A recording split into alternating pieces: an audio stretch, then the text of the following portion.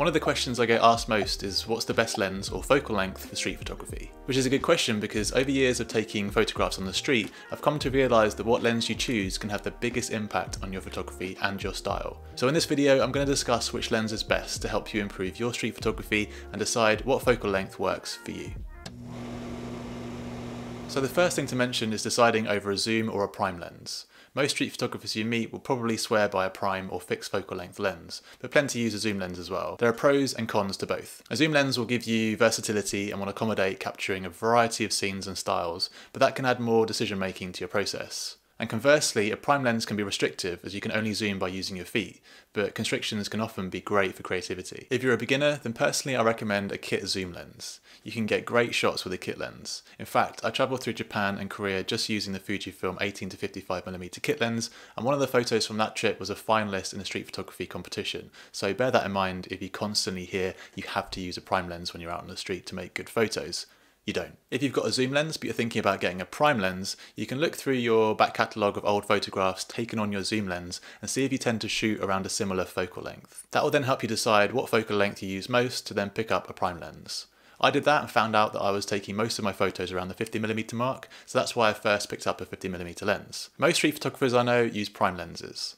Prime lenses are fast, meaning they have a larger aperture to bring in more light, which is helpful for low light photography at night. They're smaller, which is much less noticeable on the street, and also you tend to get used to seeing in one focal length, which means that you can capture a moment really fast, and that's so valuable when things happen in a split second on the street. I should mention that when I'm referring to focal lengths in the rest of this video, I'm referring to the full frame equivalent. For example, on my Fujifilm crop sensor cameras, when I say 50mm, I'm referring to the Fujifilm 35mm lens, because the equivalent view of the 35mm lens on a crop sensor camera is actually 50mm. Right, so let's get into it, the best focal lengths for street photography. Let's start with the nifty 50. This lens is one of the best lenses for beginners and experienced street photographers because it's not too close in, but also not too far away. It doesn't require you to get too close physically to your subjects either, so it can definitely help with confidence when you're first starting out. This focal length has some compression. Compression meaning on longer focal lengths, the foreground and background appear closer together than in real life. The longer the lens, the more apparent this becomes. So with that little bit of compression in a 50mm lens, it can be great for more abstract street photography, or when wanting to include some of the environment to conceal parts of an image, or to use for creative framing. It can also be great for candid portraits too. When I went to Morocco last year, I only took my 50mm lens and that's it. I knew people didn't really like being photographed there, so I wanted to make a project focusing more on the colourful environments of Morocco, anchored by the people that live there. I hadn't used a 35mm lens much before this trip, and I knew a longer lens wouldn't work to capture those sort of winding alleys, so I went with the 50. If I went back to Morocco, I'd definitely be using my 35 too, now that I've got some experience with it, but just having the one 50mm lens for that trip meant I was restricted and had to be creative, which was so much fun. At times frustrating, but then also it resulted in a coherent body of work and a project I'm really happy with. So the 50mm lens is a really good all-rounder lens, especially if you're just starting out or want to have more clean, less cluttered photographs, taking advantage of that compression. But after my trip to Morocco, I've become increasingly interested in getting closer and making more subject-driven street photographs. And you can see the start of my journey using the 35mm focal length in this video up here somewhere. So next, let's talk about what's now my favourite focal length, 35mm. The 35mm lens, I would say, is probably the gold standard for street photography. It's not too wide, not too narrow, a great all-rounder choice for capturing street scenes. It's not so wide that you have to get super close to subjects, but also not too narrow that you can still include more elements in your frame. I found it a real challenge when I first picked up a 35mm lens, but after a while of using it consistently, I learned to see in that focal length, and now I just love it and it lives on my camera. My work really started to change when I switched to 35mm, and that is the power that using different focal lengths has. It may or may not be the same for you, but the way I see things, I visualise scenes in the focal length that I've been using for a while. I bang on about experimentation all the time on this channel because I genuinely think it's the best way to grow as an artist. When I started shooting in 35mm, my style, or at least the kind of images I'm looking to make, completely changed.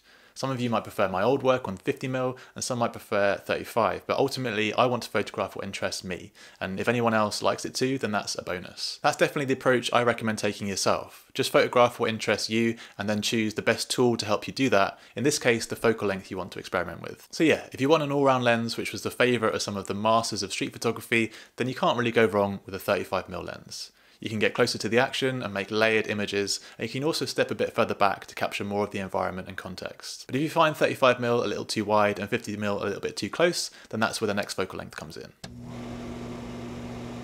So to be honest, the 40mm lens is not one I've ever used. I went from 50 to 35 and that worked for me, but I've heard that 40mm focal length works really well for street photography, as it's sort of the best of both worlds between 35 and 50. You can often pick up these lenses cheaply and in a pancake format, meaning they have a really small form factor, perfect for being unnoticed on the street. Because I've not actually used one myself, I'm going to keep this section short, but if any of you watching have used a 40mm lens for street photography, then pop your experience using this focal length down in the comments below. When I first started out with street photography, sometimes I wanted to be a bit further away from my subjects to build my confidence, especially at night, and also to create a bit more abstract work, so that's what we'll focus on next. Some people will tell you that you can only use a 35mm or 28mm lens to make the best street photographs, but that's just total rubbish. Using a focal length of around 75mm or longer can make for some amazing photos on the street, but the approach just will be a little bit different. Using a longer lens like this will mean there's a lot of compression, and you'll also be standing a little bit further away from your subjects, so it's great for capturing candid portraits of people, but also you could use it to incorporate the environment more for more sort of abstract photos. Also, if you prefer a more fine art approach to street photography and you enjoy capturing textures and details on the street, then this might be the lens you want to have in your kit as well. Now we've explored using a longer lens with a narrow field of view, let's talk about a wide angle lens.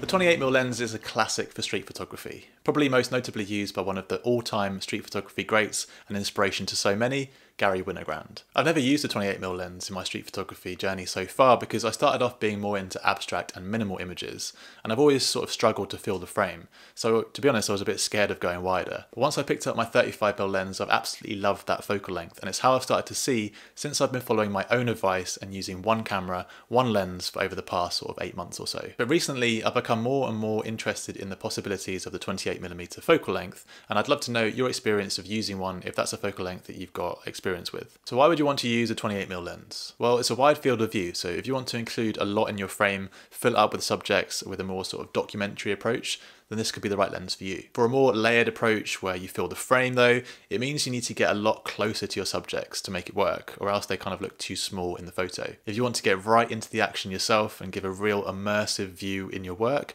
then consider a 28mm. That way of doing street photography is a lot more suited to really busy built up areas in my opinion, like the centre of a big city. Having said that, you can definitely still use a 28mm lens in a more minimal way, showing more of the environment, perhaps using small figures and silhouettes to show the expanse of the environment in that more sort of fine art approach. I feel like the rule of thumb is if you find yourself constantly cropping on most of your photos, you're either standing too far away and would benefit from getting a bit closer to your subjects, or the style of photography you want to do would benefit from a tighter lens.